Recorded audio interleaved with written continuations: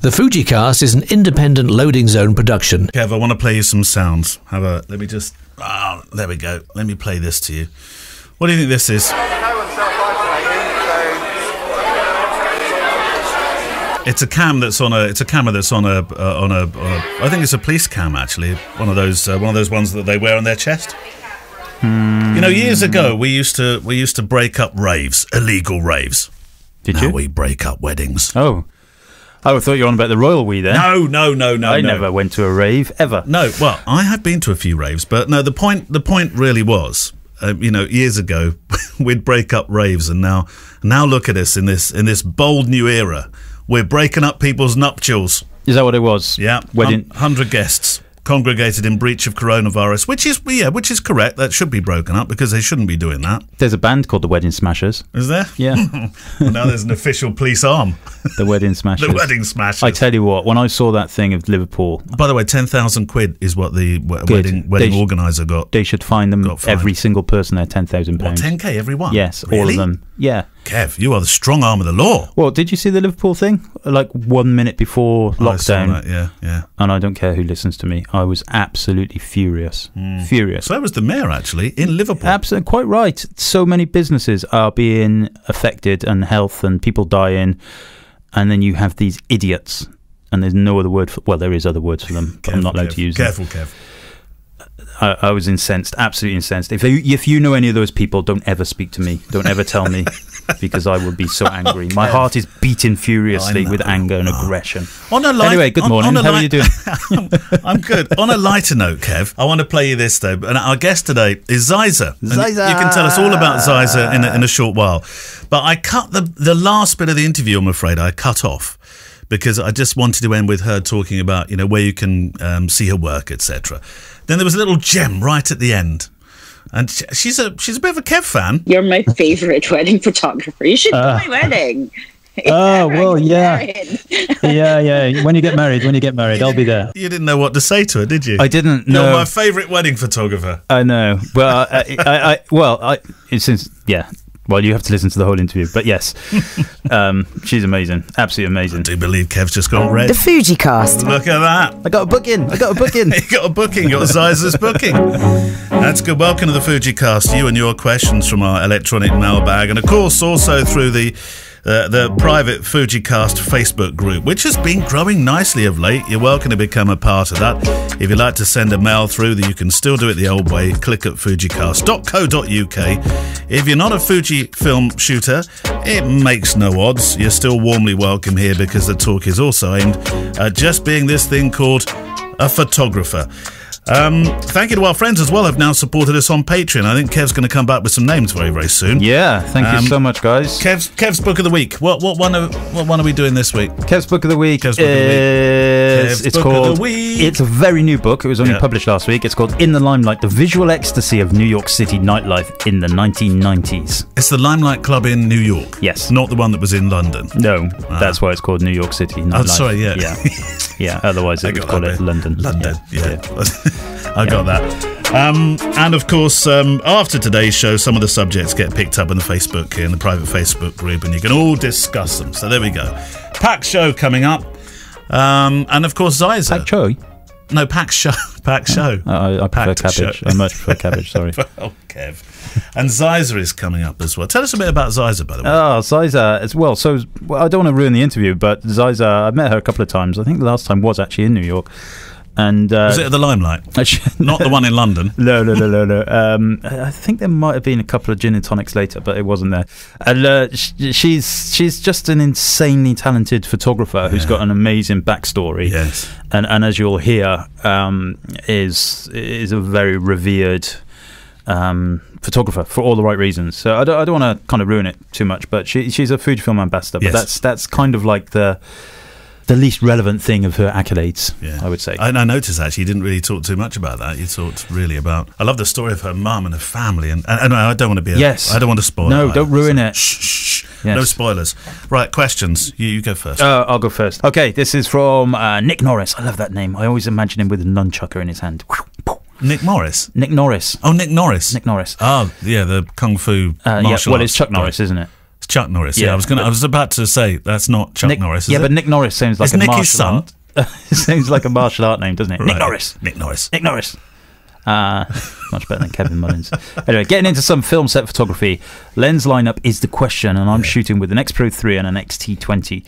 Am I solid with the 56 1.2, or do I need a more telephoto lens? I'm assuming the wide shots are harder to do without getting in the way. So film set photography, which neither of us have done. Well, no, I have. I did a bit of television set photography and that was in the days of film. You would have been using blimps. No, we didn't. That was the thing. Did not use a blimp? No, didn't use a blimp. I know they exist, but no. Where I had a course at the BBC. In the days when the BBC was flush with money, they would send producers and presenters off for you could apply to go on courses, and I wanted to go and learn be a television cameraman. That's what I really wanted. But the course was oversubscribed. That's what Damien Lovegrove was. He was a cameraman on Only Fools and Horses. No, lighting. I think he was involved in the lighting. Only Fools. Brilliant. Yeah. I might have bumped into him then. He's got a lot better because the lighting on Only Fools and Horses was atrocious. Lots of shadows everywhere. Was that his lighting? You could even see. You can sometimes see the shadow of the cameraman in the movie set. Get that Lovegrove out! He's ruining the shot. I'm sure that wasn't Damien. No. He'd have done it absolutely. He would have been on the later episodes. Yes.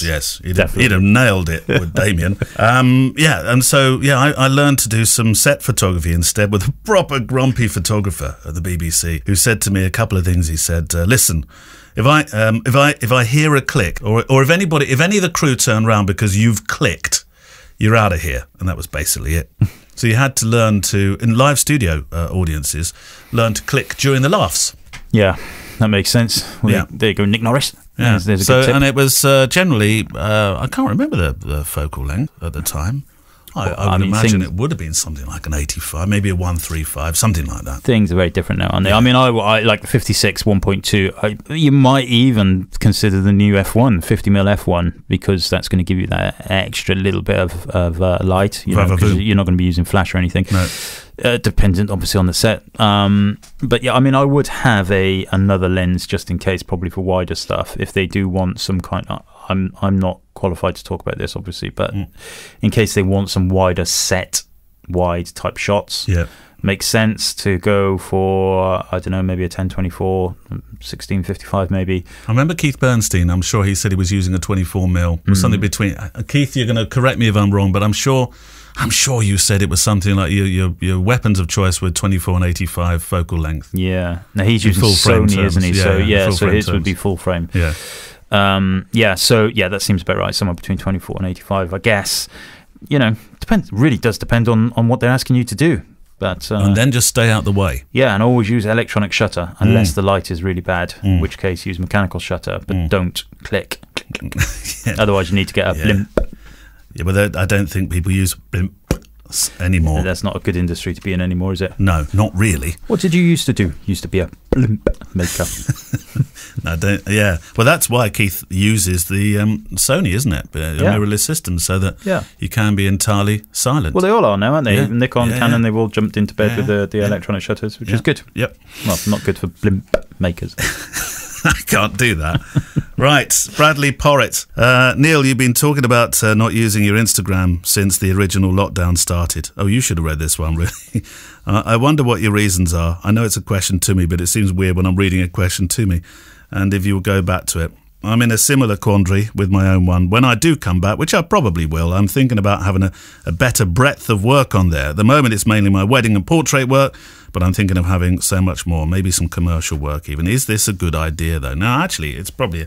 You are the right one to ask this, because my Instagram account is just full of weddings. That's all. I thought, let's make it wedding, and then a bit more wedding. But you don't do that. You do a real breadth of work. Well, I do and I don't, to clarify. To make things easy, because I actually have a street... Did you understand it, everyone? I do have a street photography Instagram account as well, called Mullins on the Street, which I have only ever put about 6 pictures on. Okay. And the idea for that was to do street photography stuff. My kids would now say, how many subscribers have you got? I think it's about 1,800 on that one. That's not bad for about 6 photos. 32,000 on the other one. Ah, there we go. There we go, yeah. You'd be a hero. Back in the box, You'd Mullins. be a hero. But... Yeah, so other than that, though, I do just chuck anything on my main Instagram account. Personal work, weddings, Fujicast stuff. I know we do have a Fujicast Instagram account, which actually has got quite a lot of subscribers also. But I don't think I've ever visited it. We don't. We really should. In fact, that's something I'm going to write down, and we will do something with that. A lot of people are hashtagging Fujicast, which is good. Right. So thank you. Although it would be better if you went to Patreon. There's a hint. So yeah, I mean, I know it always agitates you slightly, doesn't it, when you put up a picture of a camera and it gets more hearts and more comments certainly than anything you put up from one of your beautifully composed shots from a a documentary job you've just done. I wouldn't. Agitate is probably a bit too strong. It does affect me slightly in that if I put a picture of a battered old camera up there, it gets 3, 4, 5,000 likes. Yeah. But saying that, part of my business is built on that stuff. It all feeds in, I'm not too concerned about it. I mean, it's similar to the website stuff. So what I would typically say to somebody on this Instagram issue is, if 80% of your work is weddings and 10% is commercial and 10% is family, then make sure that 80% of your Instagram is weddings, 10% is commercial, and 10% is landscape. Family.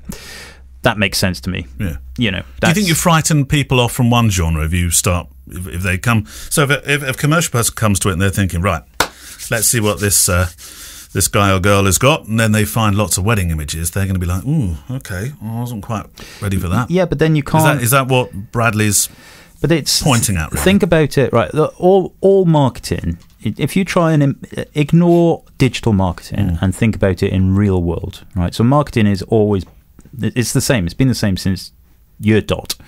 The fact we have computers now is just it's just a different implementation of it. So imagine a shop window, okay?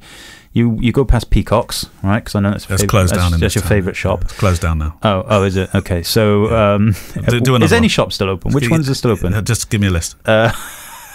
John Lewis. Closing. In this town. Bentles. Gone. Beals. That was the big one in Reading, wasn't it? I don't think we've ever had one. Not here anyway. And Summers. Gone. Not in this town. Oh no, we did have an Ann Summers actually in Sleepy Newbury. There was an uproar, but it has gone. You know what they say about people who have poinsettia? There was a buzz about that one, I'm telling you. Poinsettia plants in their front windows. What? Yes, read about it. Anyway, so the thing is, let's just go to Peacock's, right? Yeah. Because Peacock's is a shop that sells. Peacocks. It sells clothes, right? Oh, right, okay. Generally for older people, but it sells a lot of clothes. Now, for older people. They can't put every single thing in their shop window. Yeah. So they put the things in the shop window that they want to sell the most, which is usually the ones that are either on sale or the current trend. Yeah. And so that's it. That's marketing. Your shop window is your Instagram. You can't possibly have an equal. If you do more than one genre, you can't possibly have an equal spread. Just doesn't make sense. So think about it like a shop. Think about it, if you're doing a special offer, maybe even if you only do 10% of your work as family shoots, but actually coming up to Christmas you want to do more of those, then change the emphasis leading up to Christmas. That's what a shop window would do. A shop window dresser would do. And it doesn't upset people who come there looking for wedding pictures to find a picture of a camera or a commercial job or a piece of food. That's your business decision, isn't it? If you want to offer these stuff, you've got to find the median. You've got to find the fine lines and the margins. If you go to, I can't think of any shops anymore because I haven't been to one for so long. The Co-op. Gone. No, that's still here. We've got a few of those. I spend a lot of time in the Co-op. You do, actually. Which aisle do you spend most of your time in? The beer aisle. Although I've given up beer. You have, haven't you? Yeah, for my gout. Yeah, so honestly, but that's what makes sense, doesn't it? You can't. There's no way that you're going to be able to win that battle. You can't suddenly think, okay, well, I don't really want to annoy wedding clients if they see a commercial thing. The only answer to that is to set up separate ones, and we all know how hard that is. God, yeah. So think about it strategically. Think about it seasonally. Think about it. Based on the economics of your business. do a mind map. Get a piece of paper, write a mind map. How much do you want to spend in terms of shooting time on particular aspects of your business? And then just make sure your marketing supports it. I've just looked up, by the way, what having a poinsettia in your window means. And there's nothing here that points towards what I think you're pointing it towards. Boob Villa? Where? That's Bob Villa. Oh. Purchase the healthiest plant you can find. Get your mind out the gutter. There will be people nodding their heads. Hey? Mark my words. Really? Yes. Did you know, close to us, Hungerford is the... Maybe I shouldn't say this. We're already in trouble with Liverpool Peacocks and poinsettia owners. So And actually, the Hungerford folk, they'll set their Morris dancers on me if I'm about to say what I'm going to say. So no, we'll move on. Your question. Okay, so Scott, we've got one from Scott Johnson, who says he's an elephant in the room. Oh no, there's an elephant in the room. As much as I love the positivity from the companies and associations in providing content to inspire us during this situation, what nobody is talking about is its survival. With potentially the toughest 6 months any of us have had to face ever in business, I think we need to shift from how to market for the next 12 months, etc., webinars and Facebook Lives, to this is what we need to do to survive. What are your thoughts? Now, I think this is probably a little bit of an old post. I think this came from Facebook. No, he's looking forward to the next 6 months, I think now. Not forward as in that, I'm really looking forward to this. I mean, I think he's considering, we've done the first 6, yes, which we kind of just, got through. But now the next 6 is this real survival mode, isn't it? Correct. And it's not just for weddings, of course, it's for all business, all photography businesses, but all businesses. And, I think there's a reply to this thread from Glasgow Lee, who says, my worry is not just if weddings will happen, but we'll be forced to reserve our time for next year's clients, only to have to repay all the money they have paid for booking fees if they don't go ahead. And then Morten Jensen carries on by saying, along those lines, out of my own curiosity, is it possible, and in case, how difficult is it to shift from wedding photography to other genres when you're a pro? Well, I think there's a whole load of things. Okay, there's 2 questions there. Can we deal with the deposits thing first of all? Because we've been talking about this a bit.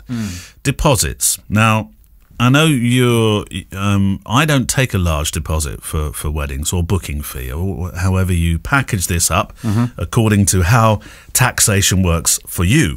But the booking fee, the deposit, I've always taken a lower one. Yeah, me too. And I don't mind sharing that. It's 2. It was 3, but it's now £200. Mine's always been 200. Okay. Yeah. I dallianced with the 3 for a while, but it's 2 now.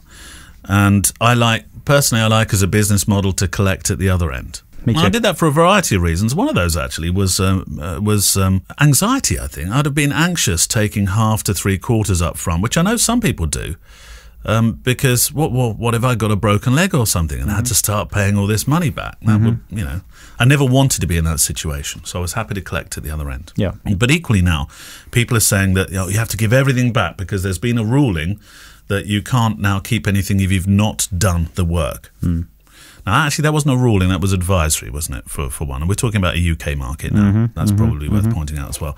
But I think in terms of that £200 of deposits, I don't think anybody can ask for that back because I think that's fair admin. Okay, so my understanding is that the CMA, which is the UK governmental thing called the Competition and Markets Authority, have said, and they've actually come up with a ruling on this recently, that a deposit...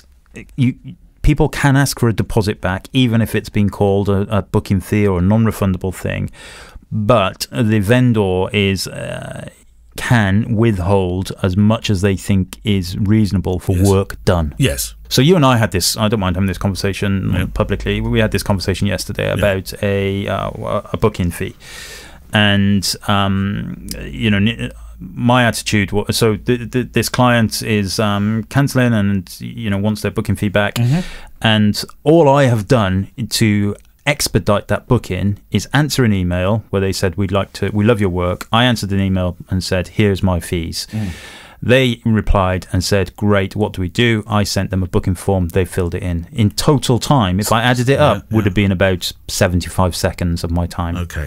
So there is no way that I can justify saying that £200 was enough time spent, in terms of that. Okay. Right? But that's me. That's you. Now, in my case, in your case, it's very different. I invest a lot of time in doing Zoom. I always, I don't say Zoom. I hate that word. Sorry. Zoom and Skype? Zine. Is Skype all right? Yes, the Zoom just brings, like, gives me the heebie-jeebies, the word.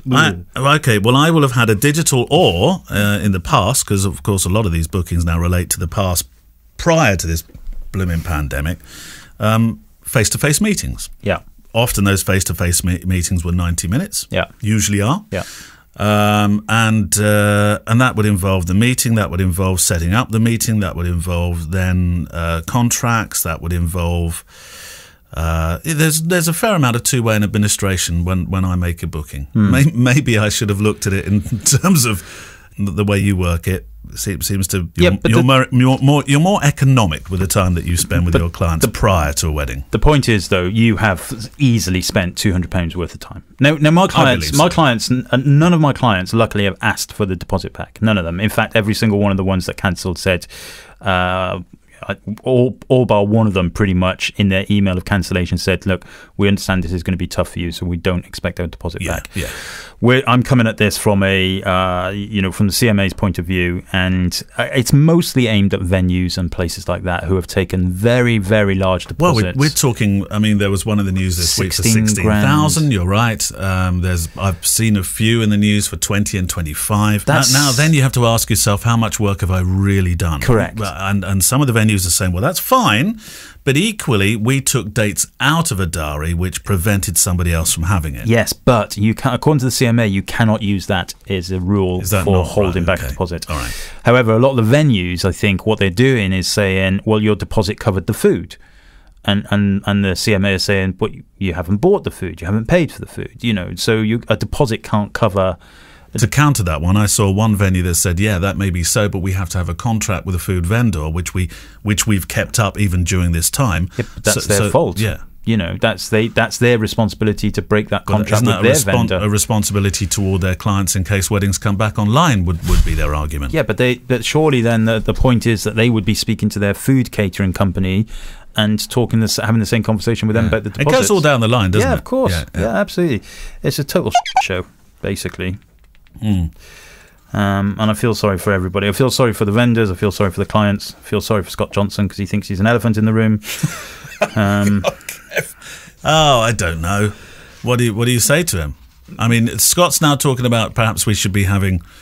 I don't want to call it a Zoom. Perhaps we should be having digital meetings where we're talking where the webinar is more about survival now. Yeah. Warm jackets on. Here we go. I mean, the original question, of course, before we went off on tangent was, the webinars that we're seeing are how to market for the next 12 months, and then this is what we need to do to survive. Yeah.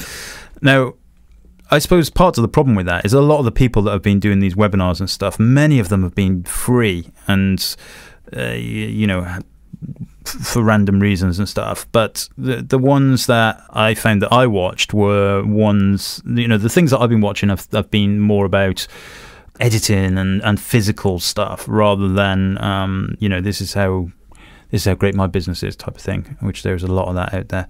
What, really now? Yeah, well, there was, We'll come back to that in a moment, actually. Let me make a note. And I suppose that, this is what we need to survive, in inverted quotes, is what Scott's answering. And does anybody know? That's the problem. I've made a very conscious decision to do, I'm not shooting any weddings. My presets have done well for me. That's helped. I've got my online mentoring and stuff like that. That's helping. But it's nowhere near enough, of course. But this is the thing, good businesses will survive, bad businesses won't. One thing is for sure, if you just sit at home feeling sorry for yourself, you will not survive. No. That's for sure. You've got to do what you need to do. Now, the fly in that ointment, of course, is that there is a whole load of businesses waiting for it to just, to come and snap at the heels of the full-time professionals. And I'm not being negative about people who are part-time wedding photographers at all, because we all started there, we were all that, and it's not a problem whatsoever. However, I did an interview with Professional Photographer magazine, or Professional Photo magazine, photo, whatever they call it these days. And the point I was making was that the people that have a day job and are probably sat at home being furloughed and not really worrying about weddings, they are probably the ones that will survive, and they are the ones that will probably pick up the bones. And perhaps it will set the industry back 10 years in terms of pricing, because those people will, you've got a nice day job. You're just sat there waiting for everything to get back on kilt, which hopefully it will next year. But this has always been the argument. It happened in the last recession of 2008, didn't it? And prices went down. Yeah, and they did go down, but they went up just as quickly again. Perhaps. Because I think people come on board, they think, this is great, here we go. And then they think, I wasn't expecting to have every Saturday actually at somebody's wedding. What's going on now? No, absolutely. I want to be back with my family. But this is different. This is not a case of people who have been made redundant who are then going into wedding photography. These people are already in the industry. They're already in the industry. They're teachers, they're doctors, they're mechanics, whatever. And so they're getting their nice day job salary. And they're not stressing too much about the wedding business because they don't need to. So they're already in place. But they have no necessity to charge what we would consider a living wage. And so I honestly think that might happen. So the more full-time pros that drop out of the marketplace, there will be more part-time people, and perhaps we'll end up being part-time. There's no, I'm not saying it's a bad thing. I'm just saying that this is what I think might happen. So this isn't a slight on those people. This is an observation of what I think will happen. Right. So, I truly believe that. I truly believe that. I think pivoting is really, as much as you hate Zoom, I hate the word pivot, but I find myself using it. Pivoting is really important. Denise Maxwell I spoke to the other day, who's a photographer in Birmingham, in that area, in the West Mids. And she was talking about how having a business that does everything. She said, I do everything, she said. Yeah. Weddings, funerals, because she's in the Caribbean market, for funerals, which is a good market to be in. I hope that gets taken the correct way. But also press work she's been doing. Personal branding for people. That's what's keeping her business. Yeah, of course, and going. Thriving. We would all. You and I. We're hardworking photographers. We also need to feed our kids, and so we would do anything also. But it's all well and good saying I do anything. It's how do you do anything? You can't just set up a website and say I do everything. No. And then wait for the phone to ring. It doesn't work like that. No, you have to go out and market it. Exactly. Yeah. We know it doesn't work like that. So the people that are sitting at home, which Denise has been doing, to be fair, she's very. Oh, absolutely. Yeah. But for every Denise, there's 10. There's 10 non-Denises. Denise. No. Denise was. No, that was Denise. There's 10. Hang on, catch him again. He's gone off on one. There's 10 non-Denises who are sat there thinking, well, I can only do weddings. I can't do anything else. Yeah. And you know what? This is the world we live in. What will be, will be. On that note, I also think photographers have a responsibility. You might think this is not so important to mention, but I think it is, that the empathic sort of approach that photographers should have towards each other. Well, I think it should be one of people helping each other now. Now, nobody wants to go onto a forum and read endless messages of, we're all doomed. But at the same time, you want to hear some positive stuff. Look, this is how I'm getting business is a nice way to, but I'm reading so much. Well, I'm booked for 2021 and 2022. Things have never been so good, and it's all bullshit. Yeah. And I think the responsibility of photographers towards each other here is one of help and not posturing. Posturing bores me. Quite right. And we've talked about this before. There's a lot of people where their primary currency is ego. Yeah. And when your ego is your currency, then who does that help? Who does that help? Doesn't help anybody. Ego. Yeah, absolutely. There was that group set up on Facebook recently, the Coalition of Photographers. It was set up by SWPB, MPA, the suppliers, Graphy Studio. All of those people were involved in it. Right. Yeah. Great initiative. And the initiative was to get as many photographers together and bombard the Prime Minister and everybody and say, look, you know what, we do exist. But sadly, the group, whilst the ethics of the group were right and the people behind it were absolutely right, the people that were in the group, the first set of posts I came across were from, well-established older photographers who are now retired. Let's just be blunt, retired. So this is might be having an effect on them in other ways, but it's not having an effect on them business-wise. In terms of weddings. No, and the first post I saw from a very well-respected photographer was like, well, in my day, of course, we'd have made sure that 25% of every income we had was in cash reserve, and this just would not have been a problem. Yeah. And I was like, you know what? I will bleep that out. I was just, and it's... In fact, for those people, we'll give you a Tommy Two-Tone. That's what you get for posturing. Yeah, exactly. And it's like, that's not helping anybody. No. You know what you should be doing now as an old retired person who was very good and very well established is helping. Help. Yeah, not showing off. Suggest stuff. Yeah, exactly. Suggest positive stuff that helps people who are, Yeah. You don't know their background. Do you know, I think we're likely to go off on a tangent. Wasn't there a second part of that question? No, we did the second part first. Did we? Okay. All right. And breathe. We need... do you know what we could set up, Kev? We could set up a retreat for photographers. What about that? Yeah. A retreat. Let's go to the place in Spain. Yeah. Ace. Oh, no, we couldn't. We couldn't all mix. No. There we go. Let's just go to Peacocks. Another business idea. Don't dream. It's going to be a long time before we can go to the... to Peacocks together. To the little pub at the back of the plane. But yeah. The little pub at the back of the plane. That'll be our first date, Kev, you and I. Little pub at the back of the plane. Right, Ziza. It's time for Ziza. Tell me a little bit about her, which will be a nice introduction to the piece.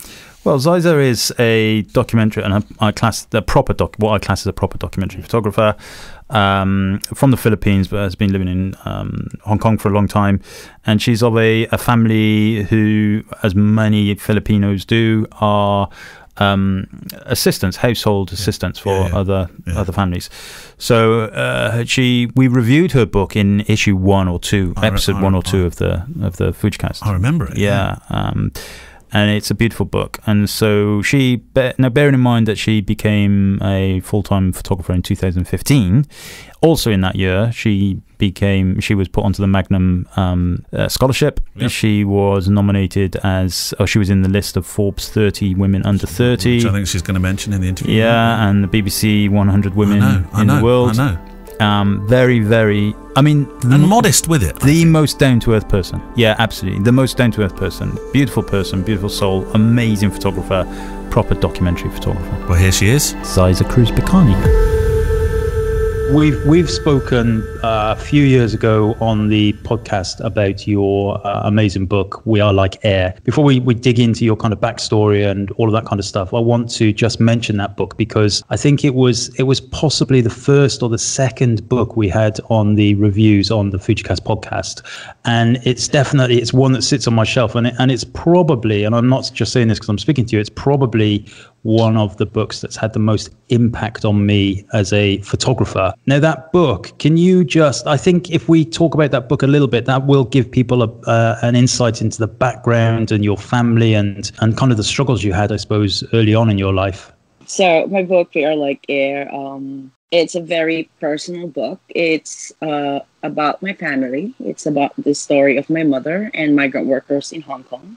So we are a family of migrant workers. My father, me, my mom, my brother, almost everyone in the family is a migrant worker. So I've been documenting issues of migration since 2014. Before I became a full-time photographer, I was working as a nanny in Hong Kong for almost a decade. And then I was already I was already photographing street photography since 2009, but then I decided to shift into documentary photography when I've learned that I actually have a story to tell. But then I never really documented my family because I do think that it's the hardest for my part, because when I'm documenting other people, there's still this huge difference, because I always say this, that photography is power. A camera is a tool of power. So when I'm photographing other people, it kind of empowers me. And I'm hoping that it will empower them as well. But then there's a divide, because I'm holding the camera, which means I'm taking something away from people. But when I started photographing my family, that power was taken away from me, because now I'm not just a photographer. I'm not just a documentary photographer. I'm also a participant in this story. So it's a very hard project for me to do. It's very personal. It's also a good practice for being vulnerable, because it's the first time that I've shown the world my own vulnerability, even though I have a very sexy background story. So yeah, the book is very cathartic. It's very vulnerable, and It's a collection of stories in Hong Kong, 8 different chapters of the complexities of migration, you know. And when you were building I suppose the pictures came along over a period of time. It wasn't a project you started initially thinking, I'm going to do a book from this. This was something that was born of the pictures you were taking of your family, I guess. Yes, I started taking photos. The photos that was in the book is from 2013 to 2018. So that's like 5 years. So I've used a lot of archival images. I've used a lot of letters, and I think that's my favorite part, the letters on the book. Yeah. It's not just a photography book. It's like a novel. I often say it's a photo novel because you need to start from the beginning to understand it, because it's every narrative, every story is intertwined with each other. You can't start at the middle because you're going to miss something. Like, it's harder to understand when you start at the middle. You need to start at the beginning. It's the letters, it's the personal notes and the kind of doodles and the little parts of that book that anchor it all together. And you're dead right. It's something when I pick it, and I pick it up often, that, you know, I always start at the front again. It's not like a normal photo book where you would just pick up and browse and flick and think, oh, that's a nice picture. It really does have something tangible about it, I think. How did your family react to the book when it was all put together, and your mum especially?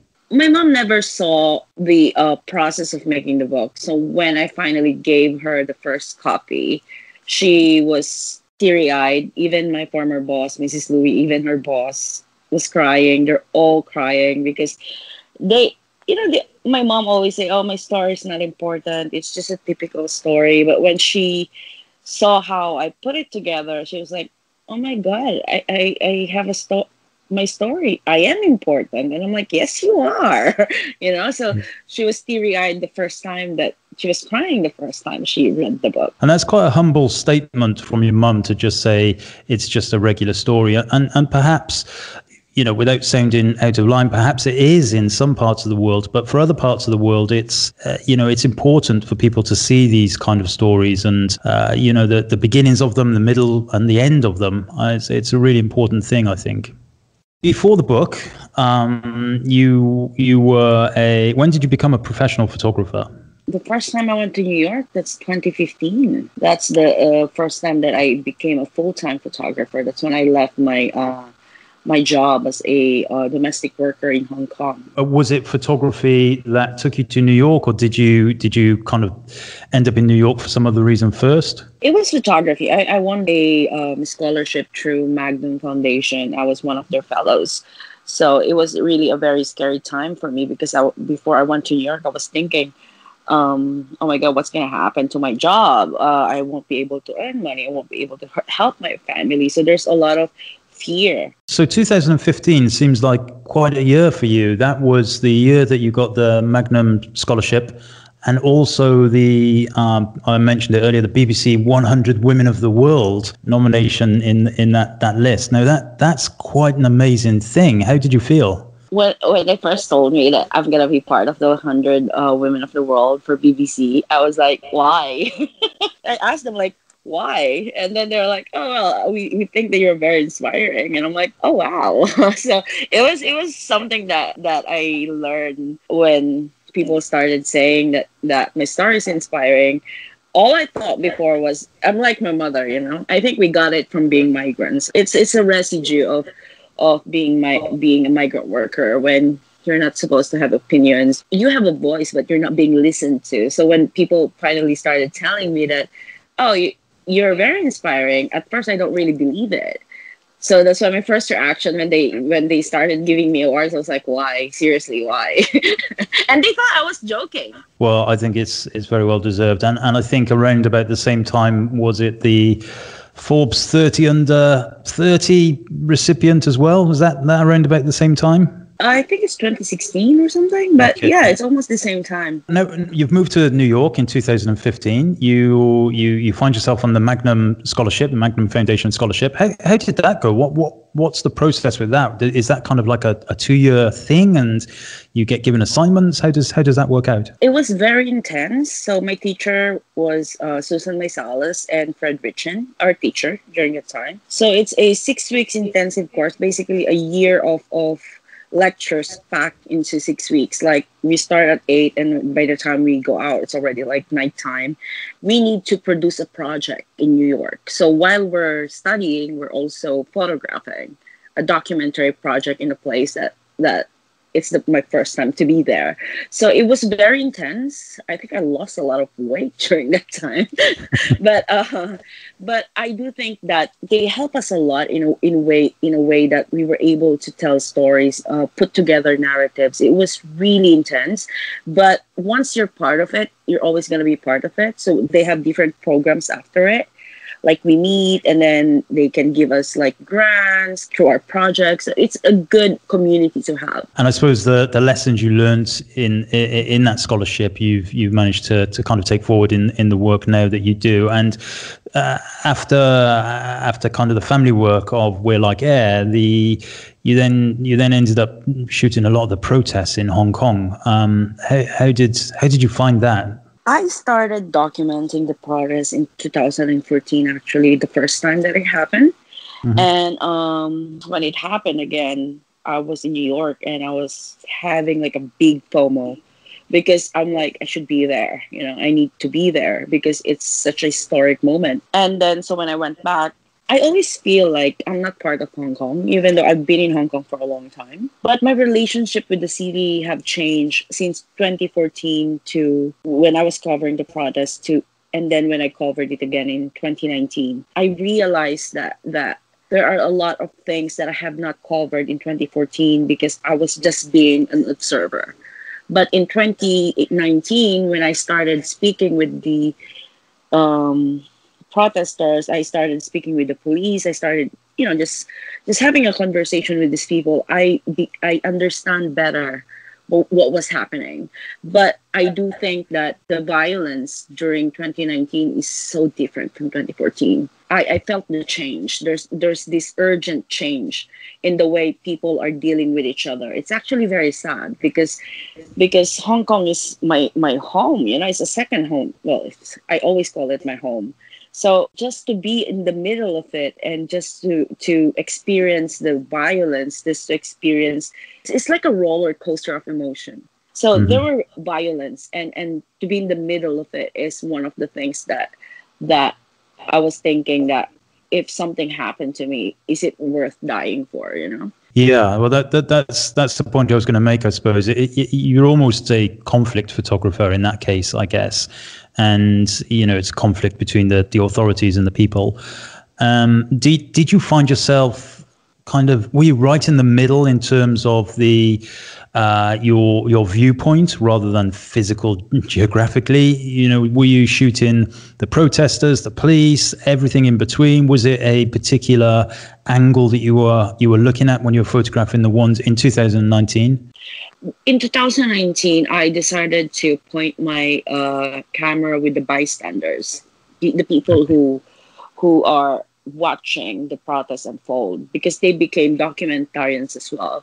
So you see them, everyone, like there's conflict between two sides, and you see them on the side watching with their phones, documenting. And I realized that, this is a good story, because when you see it on the newspaper, the focus is between the protesters and the police, but these people are just being on the side, but they're actually playing a good, very big part, which is documenting what's happening. They're the ones who's like continuing holding on to Hong Kong. So it was something different for me on 2019. But of course, I documented everything. Was this commissioned work, or was this something you just felt you had to do? It's something that I feel that I need to do. The commission works, the assignments are, it's something different. If it's assignment, you have a purpose in shooting it, like you have a purpose in photographing it.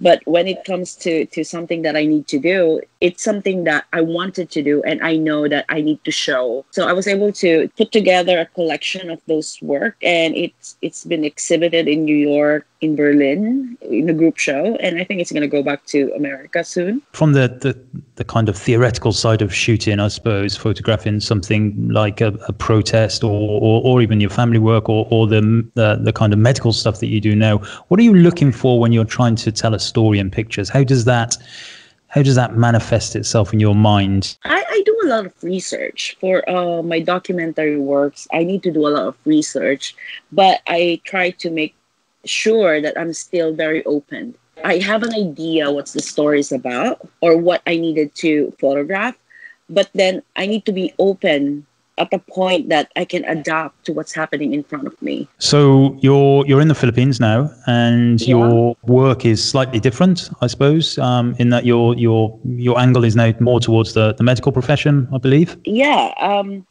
When they announced that no one can leave the country, I was actually, I have the anxiety because for our work, we always travel, no? So it's part of our life. And then suddenly they put a full stop on it. It's like, okay, you can't leave. You need to stay where you are.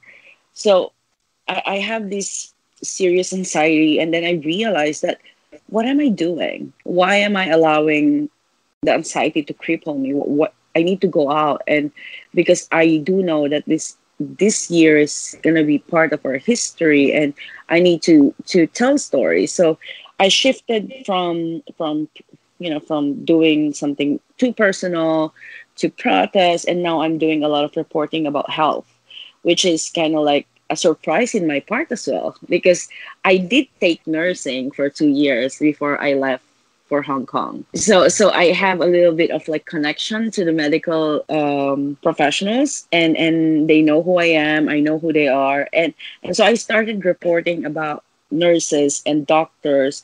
I started reporting for CNN this story of medical professionals who are being sent on the front line without proper protections. And then after that, I reported something for National Geographic about a doctor who's saving a whole town, protecting the whole town, our town. And now there's another story coming out about home birth. The process of telling the stories helped me get away from that depression.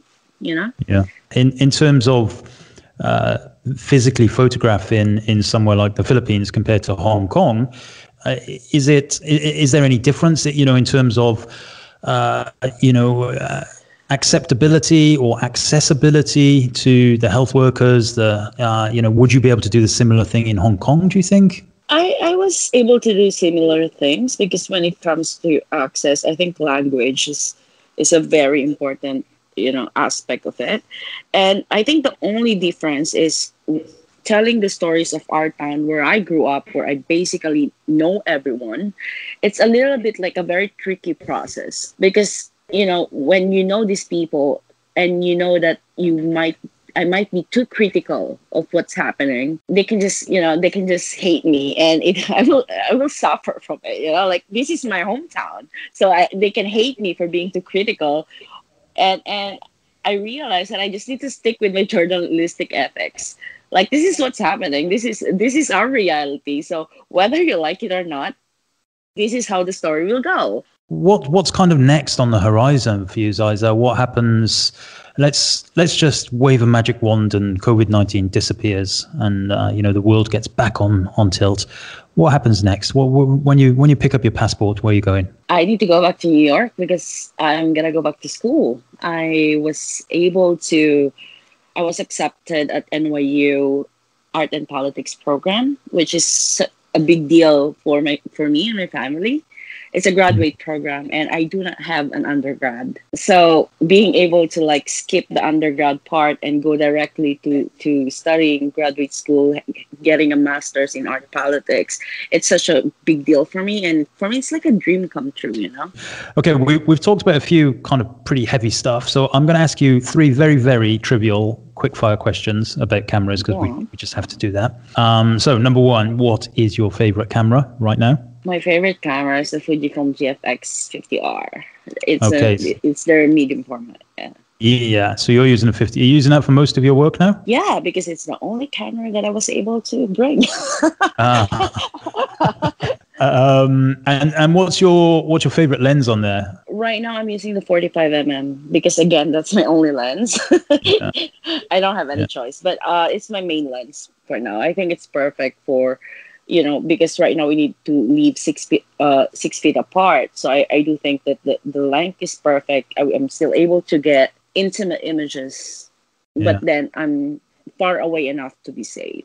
Okay, no, this doesn't have to be photographic, but who do you think is your biggest influence? I know that's a very wide question, but I always like to ask people that. Who's your biggest influence in life generally? I do think that it's Mrs. Louie, my former employer in Hong Kong. Mm-hmm.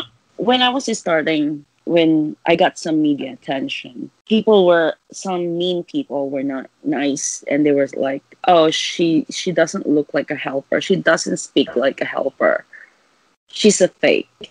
And they don't realize that I was educated by my former employer, how to act, how to speak, how to be a good person. So she's one of my biggest influence. She taught me how to be respectful. She taught me that, my favorite thing that she taught me was do not look up on people. Do not look down either. We are all born equal, but are living in different circumstances. No matter who you are or what you do for a living, you're a person. You need to remember that. So she taught me that my job before is not my personality. That's not who I am. It's just a job. So I do owe her a lot when it comes to navigating the world and how to, she really taught me how to be a better person. Yeah, that's wonderful. And of course, she features a lot in the book. That's a really nice thing to remember. Do not look up to people, but do not look down to them. I think that's really powerful. I shall remember that for sure. There's going to be a lot of people listening to this interview, and they will be inspired. And this sounds again quite a difficult question to answer, I would imagine. But any tips for people to get themselves into a story, to get themselves heard, to become a true documentarian like you? How does it? What would you give a young Ziza tips if, like 10 years ago? How would you get her going? I do think that if there's one thing that I can tell myself, the young Ziza, is listen more. I most of my stories came from listening from people, and it goes back to what Mrs. Louie have told me, like you need to speak with everyone and listen to them, because when you're listening, that's when you realize that there are stories that you don't even know, and then you can tell those stories. I do think that listening is a good skill to have, and listening means you're not just hearing it, but actually looking the person eye to eye and listening to them and making them feel that you're there, you're listening, and you're there for them. So it's such a great skill to have. Where can people buy your book, find your work, see you wherever they can? What's the best place for people to get hold of you? So I'm on Instagram, and it's my name. It's Ziza Cruz-Lacani, and you can get my book from all the major bookstores in Hong Kong, but it's also available via Amazon and WePress website, my publisher's website, WePress. Yeah. Ziza Cruz-Lacani. Everything you said, Kev, I completely understand listening to her. What a down-to-earth, modest, humble, complete professional she is. And even though her book We Are Like Air is not this week's review, because we reviewed it once already, I will also, of course, put it in the show notes along with everything else. You do come and look at the show notes, don't you? Because there's a lot of effort put into those show notes. YouTube videos, links to books, all kinds of things. Kev spends a long time there doing that. Every Monday morning. Please go there, because you upset him when you don't. We should come back to Ziza's book. It's been quite a while. Why don't we do it again? Yeah, fair point. I think we should. Yeah. But we've got a book coming up, but we've got to thank some people heartily first. Yes. When you what do you call them? Patreons? Because Patreon they're the patrons. Patrons. Patrons, yeah. But Patreon is spelled Patreon. But that's the organisation. Yeah, Patreon. But then you become a patron of Patreon. Okay, fair enough. Like... If it was me running that organisation, I'd give them a different name. I'd call them Patreons. Would you? Yeah, because he called it Patreon. Call them mates. Yeah, mates. Anyway, we do have a handful of new patrons, so thank you so much for those of you that are helping to support the podcast. We are... Promise you, it is all going to good causes, such as hosting, website fees, Neil's hosting fees, microphone fluffy things. No, the hosting fees, those stuff things. So we have a handful more. You can go to patreon.com/FujiCast if you wish to help us out for the price of a cup of coffee a month or a day. Depends. Or you could have lots of cups of coffee a day. Anyway, we have new ones: Steve Ford, Eric Joseph, Michael Hochleitner, Mark Simmons, Ian Young, Henk Jan Winkeldermat. Do you know, if I joined, I'd give myself the name that I know Kev would struggle with most. Henk Jan Winkeldermat. I'll give you that. I think love that name. Ding, you got that. How many A's do you think are in Winkeldermat? 424. No, 2. All right. David Mullen, Jeremy Baker, Mark Bush, my mate from university. Is he really? Yeah, I went to university with Mark. He's also from Merthyr Tydfil. Is he? Yeah. Oh, you better not start talking about Merthyr then. Although he lives in Scotland now. He runs a... God, you had to go a long way to get away from Merthyr. He runs a very, very successful farm. Does he? Selling rapeseed oil. Yeah, does he? As well as other things. Well, there we are. Keith Martin. Can we go and work for Mark? Yeah, I'm going to go and see him soon. Well, I'll say soon, one day in 2025. Zishan Khan, Simon Jones, and Steve Curzon. And so thank you so much, everybody that's supporting us on Patreon. You are the latest people that have come into the echelons. So thank you so much. And I think it was Steve that I was speaking to on Facebook the other day about the new Fujifilm camera that was announced. All right. Just yesterday, I think, okay. The announcement. There's a few products, actually, aren't there? XS1, it's called. And what's the XS1 all about? Well, I don't know because I've never seen it. I have seen it briefly for a couple of minutes a few months ago, but that was just a prototype. So I don't know. I have not. There's a whole load of YouTube videos out there that will give you a good idea. But it seems to be. It's not an XH1. It's not an XT4 or 5. It's kind of in the middle. So it's got the same sensor as XT4, doesn't quite have the same filming capabilities, only got one SD card. It's got a huge hand grip, which would be great. It's got a fully articulating screen, so for vloggers, I think it'd be ace. Yeah. And it's got a PASM dial. A what? You know what PASM dial is? I have no idea. PASM dial, program, aperture, shutter, manual, PASM. You know, you see camera dials with PASM on them. I think most Sonys and Canons and stuff like that have that. Yeah. Now I get it. I can visualize it now. But I was thinking, first of all, what does that mean? PASM dial. Yeah, I think, like I say, I think Sonys, Canons, Nikons, they all have those. Anyway, I prefer proper dials anyway. But so hopefully that won't be the way that Fujifilm go all the way forward with the PASM dial. Stand by for the PASMs. But I think it's going to be great for especially vloggers. I think it's coming in at around about $999 as well. So if you wanted the XT4 sensor, that's going to save you a few bucks. And of course, also we have the XT3 firmware coming up in a couple of weeks, 28th of October. I think that's going to drop. So the XT3 firmware update will give you XT4 focus capabilities. Which is better. The XT4 is much better. Does that mean swifter, brisker, AF, especially face detection. Yeah. Face detection is... How's face detection going to work with all our masks? Yeah, face mask detection. Mask detection. We shall consider. I don't know. Pass. Yeah. But the most exciting thing for me, so they also announced the 1024 Mark II yesterday, the F4 Mark II. No, I'm a big 1024 user. I love it. Yeah. Now, a lot of people said, well, it's exactly the same now. It's still F4, which the original one was. But yeah, so the difference, and I know that this was a conversation. Is it wide open always at F4? Yeah, so it's the original. The 1024 does 4.56, doesn't it? No, it's fixed. Have I got that wrong? Yeah, I think so. All those years I've been using it. Yeah. Oh, no. Okay. But the difference for this one, I think, is that it's quicker to focus and also it's weather sealed. No, the original 1024 was not. No. And it's a prime landscape lens. Yes, of course. So a lot of people, of course, were like, why was it never weather sealed? But the brutal fact was that lens came out well before any of the weather sealed Fujifilm cameras. So there you go. Fujifilm have done that. And then the most exciting thing for me, and I nearly weed myself, is the 18mm f1.4 that has been put on the roadmap. I can't wait for that, as long as it's not enormous, which I'm sure it won't be. It will not be a pancake lens. Even the 50 f1 wasn't that enormous. No, really, was absolutely. But the 18 f1.4, I would imagine it'll be somewhere in the lines of the f2 lenses in terms of build and optical quality and stuff. I can't wait for that. 18mm f1.4. So the current one obviously is a pancake lens f2. It doesn't have an aperture ring or anything. So I like it. Oh, it does have an aperture ring. I do like 27mm doesn't. Fabulous lens. I think it's great. I love it. I've lost about 3 of them. Have you? Yeah, because they. You didn't give one to me. No. It's not in my cupboard. I've got my existing one. Right. Yeah.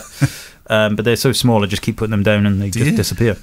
What? Yeah, but I do love that lens. Yeah. So, yeah, a load of good stuff came from Fuji this week. Fujifilm, sorry. I found a lens hood, funnily enough, in the bin the other day. Did you? Yeah, a lens hood. I can't remember what. I'd taken off the 56, I think. Just put it on the side. It was in the bin. Oh, well. So what's my lens hood doing in the bin? Oh, I thought it was just a bit of plastic rubbish, Dad. Yeah. What? Well, I'll start chucking your stuff away. That's where lens hood should go.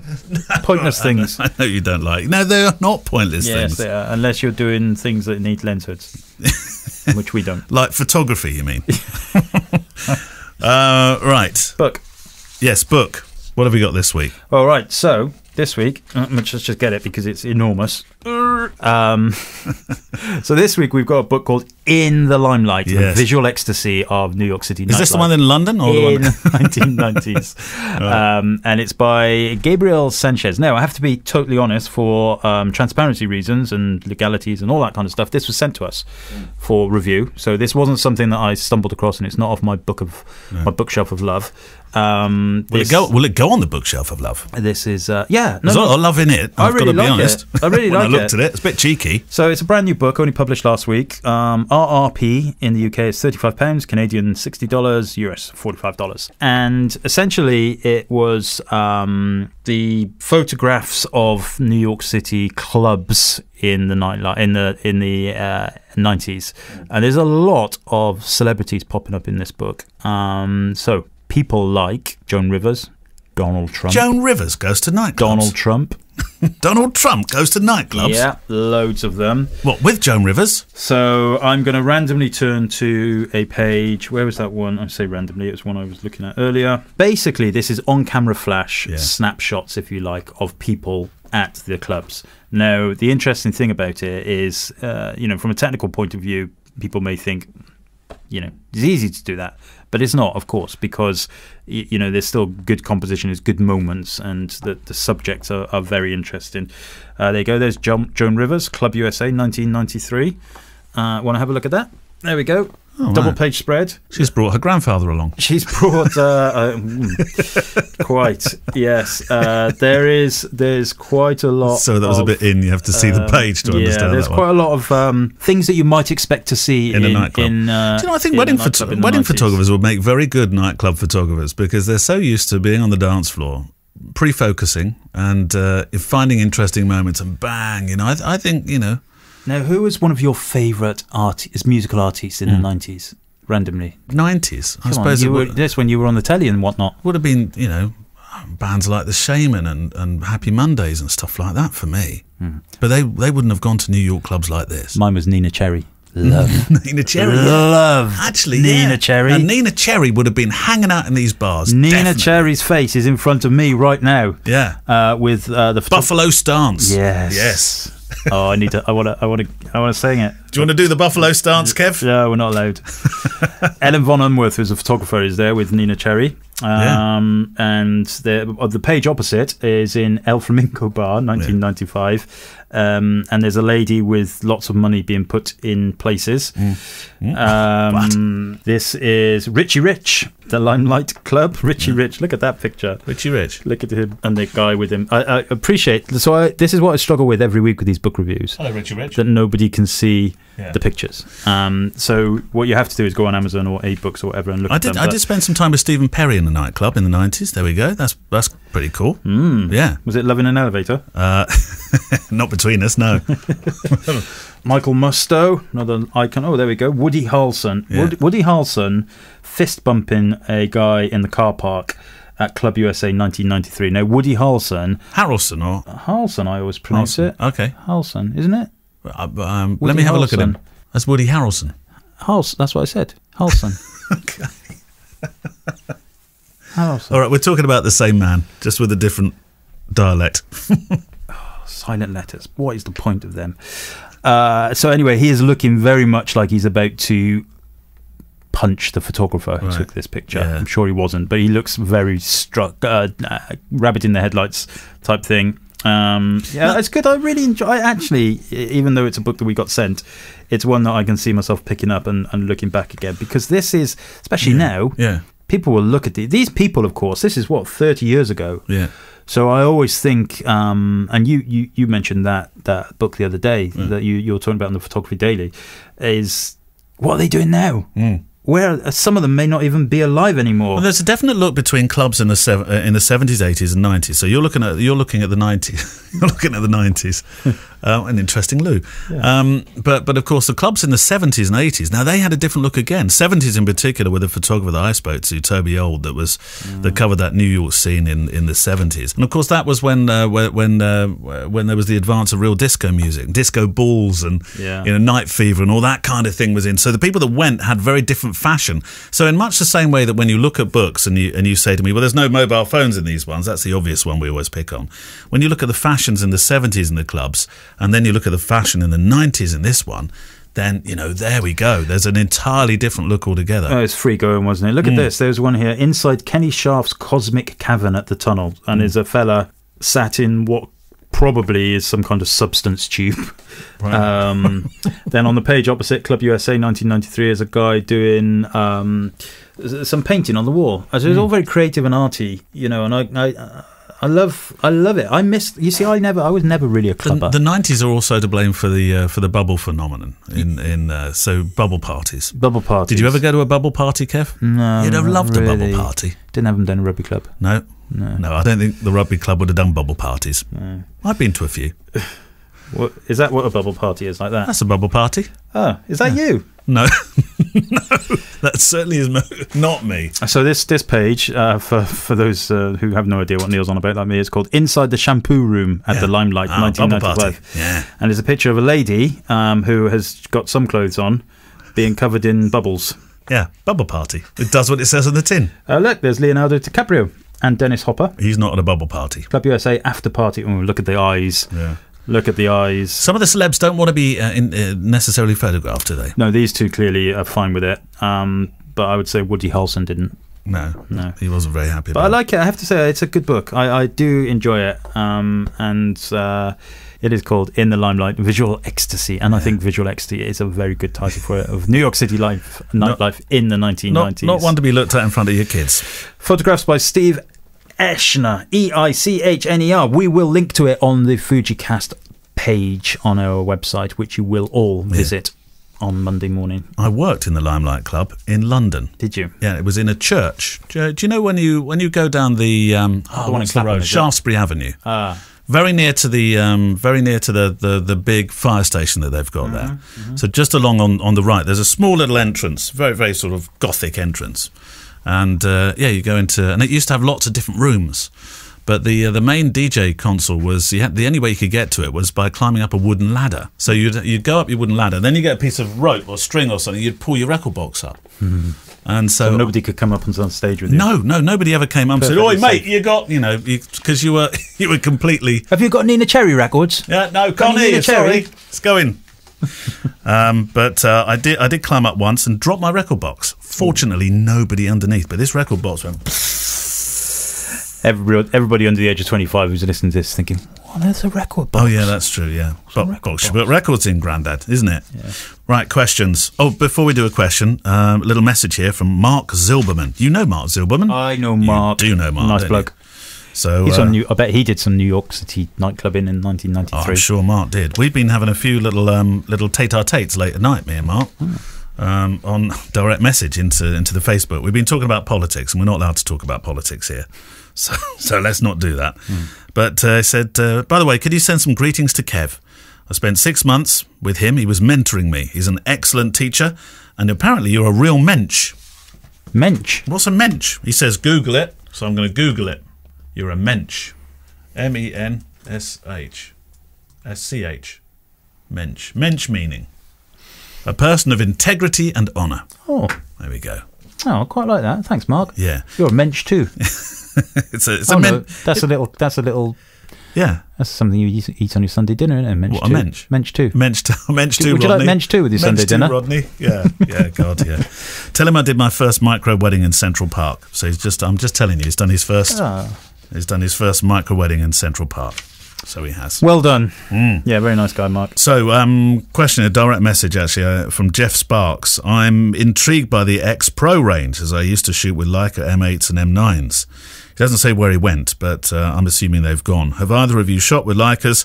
And will I be amazed by the quality or disappointed? Appreciate your honest response. So, yeah. Well, I had a Leica. Did you? Oh, actually, you should answer this more than I did because you had a proper one. You kept one. You had one. I had one alone for 2 weeks. I used an M8 for about 2 years, maybe 2.5 years. Yeah, just under the 3. And that was all your blurry pictures. Yeah. That was my blurry period. Yeah. Joking. No, I loved it. I thought it was a great camera. Yeah, you're right. I mean, it was a manual experience very much. I didn't think the sensor was very good. And quite honestly, I think a lot of people. A long time ago. It was a while back Yeah. now. And it was awful. Now, the M8 and M9, of course, are entirely different beasts because the M9 was a full frame camera. The M8 was not. That's why I had an M9 for 2 weeks. What did you feel? I loved it. I have to say, I loved the images when I got them right. I thought, wow, is that a result of having to work manually? You mean? Yeah, but I couldn't. There's no way I could use them at a wedding. I have to say, I know people do, and they're amazing. Well, Jeff Askoff did for years. Jeff did, yeah. And that was film actually. That wasn't even an M8 or M9 or anything. That was an M6, I think. I remember going on a day's workshop at the Leica Academy with Edmund Terakopian. Yeah. Now, this must have been. Edmund's stuff is amazing. This must have been 10 years ago. Yeah. Must have been. Yeah, because it was definitely way before I was using the Fujifilm stuff. It was great. They gave you a little M9 and, memory card, 1 gig memory card, and whatever it was, 256 megabytes. And off you went, and we wandered around West London, and Edmund was snapping away, getting all these great pictures, all totally in focus and everything. And I just didn't. That was ultimately what the problem was. I wonder if you'd have gone. I love the feel. Would you have gone at it differently now? I feel like now I probably would be able to deal with it a bit better. Yeah, for sure, because I've done a lot of zone focusing in my time since then. I never had at that point. But I do love the feel of them. I have to say, they are nice cameras. But not something workable for me. So say something about the X Pro then to Jeff. Will he be disappointed with any of the quality? I don't think so. I think it depends on how you shoot as well.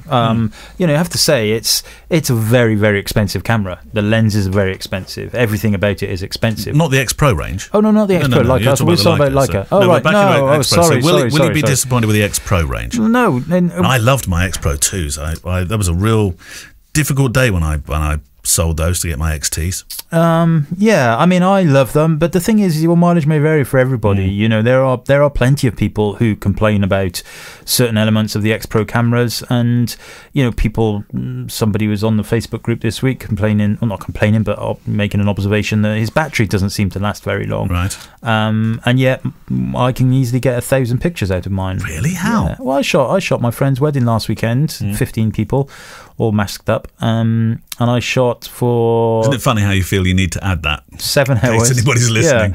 Yeah, 7 hours. Yeah. I shot with X-T3 X Pro 2. I started editing it yesterday. I've got 1,400 pictures. Oh. And I didn't change batteries once. And I checked because of that comment on the Facebook group. I have both batteries still got 2 bars. Are they? Yeah. How did you manage this? Because I use them. I know how to use them properly. So the camera is in boost mode, so it starts up very quickly. I switch it off between uses, which is very organically easy to do. So you're not leaving it running all day long. Well, there's the reason straight away. I rarely chimp. I'm not using flash. Yeah. I don't use zoom lenses. Do you keep the screen blacked out at the back? No, not always. I have to say, not always. I mean, the X Pro is blacked out because it's covered up. X Pro 3. Yeah. The XT not so much. But I don't use flashes, don't use zooms. All of those things do affect battery life. Anyway, but the point is, I think the X Pro camera range is brilliant. Yeah. Other people have some issues with it, but by and large, it's a great camera. I think that if you like Leica cameras. It's always difficult for me to say that. If you like a Leica camera, you'll also like a Fujifilm X Pro camera. I think that's a fair comment. Yeah. Well, thank you very much for your for your mail, Jeff, and well, enjoy using. And that's it for another week. Thank you to our guest, Ziza, today for coming to talk about. And we must actually look at her book again. I think that can we make a decision here that we do that? Yeah, I'll bring it back in. Yes, we should do that. Yep. And also, thank you for your questions. If you'd like to send some in, then you can do so through click@fujicast.co.uk, or of course you can go into the brand new fancy. Well, it's not really brand new. It's about a year old now. Facebook group, and send a question via that. That's the way we pick up an awful lot of questions. And don't forget, if you're a patron in the Patreon scheme, then you often get bumped to the front with your questions, and you can send them in that way as well. Music was from Artlist, and we will see you next week on the show. Bye-bye. Bye-bye. The Fujicast is an independent Loading Zone production. Email the show with your questions and words of wisdom to click@fujicast.co.uk. Email any complaints and political nonsense to our wives, who will deal with your comments in their own good time and in their own good way.